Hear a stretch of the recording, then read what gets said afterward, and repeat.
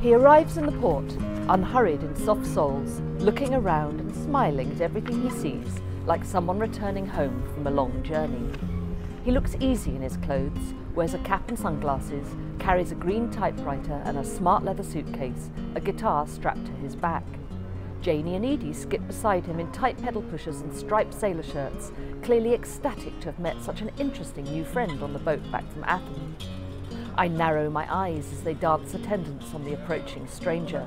I've grown possessive of the island, as bad as the oldsters out here on the cobbles, with our judgment as bitter as Nikos Katsikas's coffee beneath its sugar.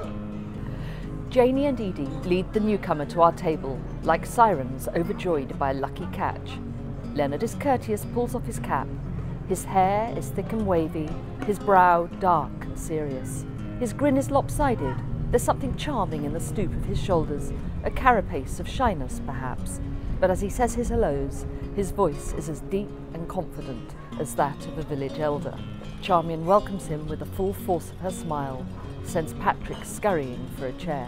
It isn't only the newcomer's voice that commands attention. Dark stubble and good manners make him seem older than 25.